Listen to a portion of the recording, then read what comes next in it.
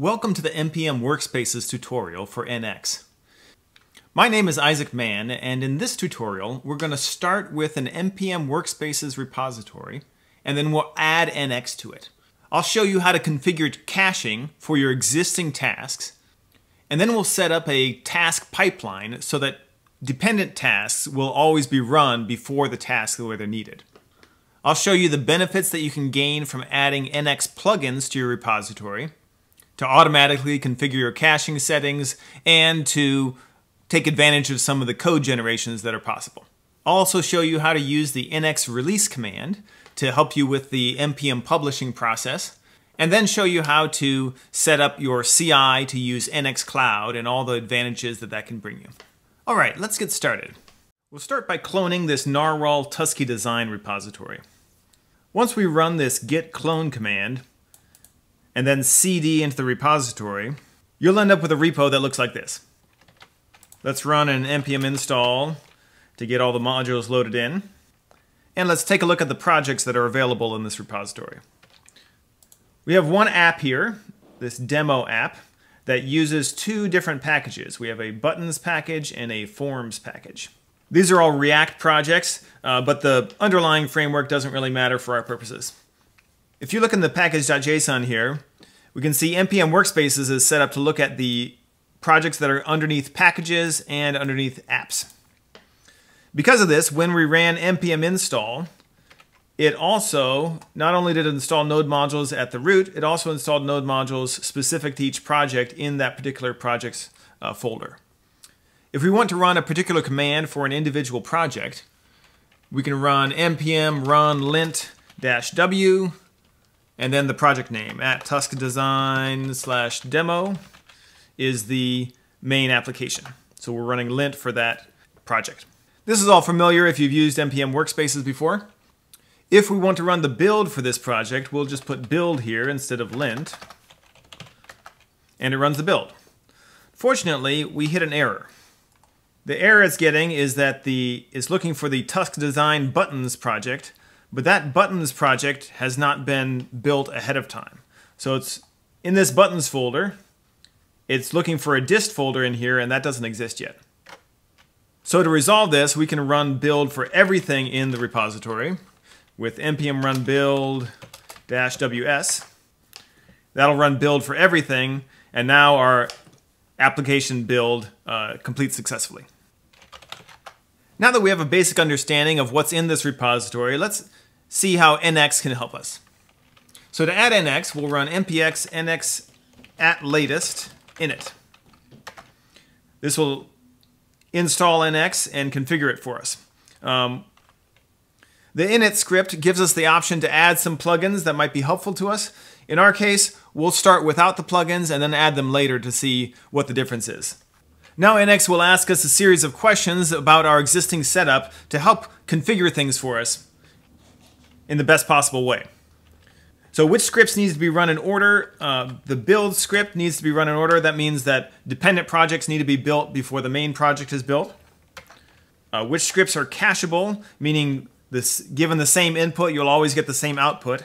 Dev is a long-running task, so that won't work, but type check can be cached, build can be cached, and lint can be cached. Type check does not create any outputs. Build does create outputs in the dist folder. Lint does not make any outputs. And now we're installing NX. This is asking us if we want to set up NX Cloud in this repository. We're going to skip that for now, and we'll come back to it at the end of the tutorial. Now let's take a look at NX's project graph of your repository. NX analyzes your workspace and creates this graph showing all the projects in your repository and how they depend on each other. We can see here that the demo application depends on the forms library, and both the demo application and the forms library depend on the buttons library. It's important to know that this graph is dynamically generated based on the code in your repository. As your repository grows and shifts and changes, this graph will be updated based on the actual code that you have in place. NX can also run your tasks for you.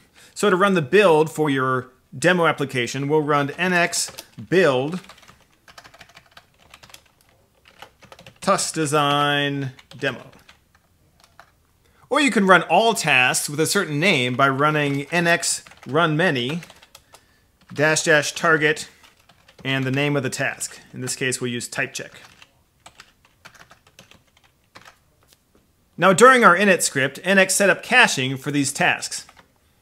You can see that build is set to cache, and type check and lint are also set to cache. And then build also has outputs set to the project root dist folder. That means every time you run the build, the dist folder is saved in a cache. The next time you run the build with the same source files, instead of actually running the build itself, it'll just copy that saved dist folder into the correct location. So if we run nx build for the demo app again, it'll complete instantly. You can see here that nx read the output from the cache instead of running the command. Now you may have noticed that this says 3 out of 3 tasks here that were cached, when we only ran the build command for the application. Now the reason this happens is because nx has set up a task pipeline for us. nx knows, because we told it during the initialization script, that the application build depends on all the build tasks of the projects that it depends on. We can see that here with this depends on property. So this means that before we run the build for the application demo, we need to run the build for all the projects that it depends on. We can actually see this by looking in the nx graph and looking at the task graph instead of the project graph. We go to this drop down and change it to tasks, and we'll look at the builds. You can see here that the demo build depends on the forms build task and then the buttons build task. This is especially useful because it means that we'll never run into that error that we saw at the beginning of the tutorial. If for some reason the dist folder in our buttons project has been deleted, we can still run the build command for our demo application, and it will run the build for all the dependent projects. Not only did that complete instantly, but it also repopulated this dist folder that I just deleted. So that's one error that you never have to think about again when you're set up with the correct task pipelines with nx. All right, what if you want to make your own task pipeline? You may have noticed in the demo application, in their package.json, we have a pre-build script here. So every time you run build for the demo, it should run the type check task first. So we can do the same thing with nx as well. We'll just delete this pre-build step, and we'll go to our nx.json again, and in addition to running all the builds for the dependent projects, we'll add a type check task in here. So this means that anytime you run build for a project, it will also run a type check task if it exists for that project. So now we'll run nx build for the demo app. And you see here it's running the type check for that demo. Now all of this functionality is available with the core of nx. We mentioned at the beginning that there are plugins also available for nx. So why would you want to add a plugin? You can think of plugins as a better integration point with a particular tool that you want to use in your repository. They can automatically configure caching for you for the inputs and outputs of a particular task. They can infer the tasks that can be run in your project for that particular tool. They can also provide code generators that help you scaffold out and use that tool in your project, or automatically keep the tooling versions and configuration files up to date as you update to the latest version of that tool. So let me show you how the automatic caching configuration can work. First, let's go into the nx.json here, and we'll delete this outputs property because we're going to allow the nx Vite plugin to infer this for us. Now let's install the nx Vite plugin. We'll use the nx add command because that will automatically match the version of nx Vite with the version of nx that we have installed in this repository. Now by just installing that plugin, let's see what tasks it can infer for us for the demo project. We'll use this nx show project command, and we'll see in the project there are these npm scripts that were already defined for us. Plus, there are some inferred tasks from the Vite plugin. We've got serve static, the Vite build command, and the Vite preview command, because we already have a build command and we have a preview command. When this plugin was added, NX noticed that the build command was the same thing as our default Vite build command. So it updated it to just call the Vite build command, which down here we can see has some outputs predefined and a basic task pipeline here. Now these outputs are not hard-coded. This is actually reading from your Vite config file. So let's go change that.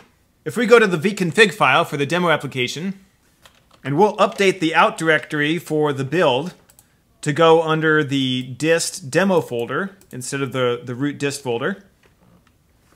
Now let's look and see what the outputs are set in our caching configuration. Now you can see that these outputs have been updated based on the configuration file for where the build will actually be sent. This makes it so that you change the value in one place, you have one source of truth, which is your tooling configuration file, and NX just figures out the best way to cache that task based on the way you already have it set up. You could also add the NX ESLint plugin and see how it infers the lint task for you.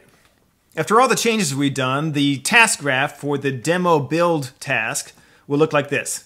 In order for the demo build to run, we need to do the type check task, and then we also need to build each of the dependent projects, and in order to build those dependent projects, we need to do the type check task on those projects. In a real repository, this graph can be much larger, but NX will automatically run them in the correct order and parallelize the task wherever possible. Let's take a look at another thing that NX can help you with. Let's say you want to release your projects on NPM. NX has a NX release command that you can configure in your nx.json file. We'll set the release property and tell NX about which projects might be released. We'll tell NX to look in the packages folder.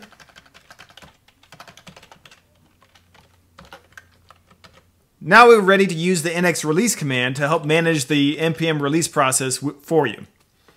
It can automatically bump your version numbers, it can create changelogs for you, set up git tags, and then actually run the npm publish command. The first time you run this command, you'll want to add the -- first release flag. And you always want to start with a dry run flag to make sure that everything is the way you want it to be before you actually do it for real. So the release command has looked through our package.json files and found that buttons has a current version of 1.2, and it wants to know what new version we should apply before we publish this to NPM. We'll say minor, and if we scroll up here, we can see all the files that it would have changed and the version numbers it would have changed them to. So if you were happy with these changes, you could run the command again without the dry run flag and actually publish something to NPM. We won't do this in the video, but you could set that up yourself. Obviously, after your first release, you want to remove that first release flag and just do nx release -- dry run. And then when you're happy with it, remove that dry run flag. The last thing we'll set up is a CI workflow for your repository. NX not only helps you with your local development, it can also make your CI pipeline much, much faster. We'll use the NX generate command to generate a CI workflow, and we'll set the CI to be GitHub. The default name of CI is fine. And this has generated the ci.yaml file. Now this is just a basic workflow here that uses this nx affected command to run the lint, test, and build targets only for projects that were affected by a particular PR. This saves you lots of time in CI, especially in larger workspaces. If you were to make a change to just the demo application, there's no need to run the test and lint commands for the libraries that it depends on, because those could not have been broken. So there's no point waiting for CI to run those things over and over again when nothing has changed there. NX Cloud also provides automatic parallelization with the NX Agents feature. Once you set up an account in NX Cloud, all you need to do is uncomment this line here, and this will automatically take your tasks and run them on 5 separate machines, automatically distributing those tasks across the machines in the most efficient way possible. If you feel like your CI is taking too long, all you need to do is bump this number up to a higher number, and you'll take advantage of more machines to get your tasks completed faster. If you feel like that's too many machines to parallelize across, you can drop it back down as you see fit. This is just a quick intro into what NX can do for you. To dig into more features of NX and NX Cloud, go to nx.dev and explore all the ways that NX can improve your developer experience.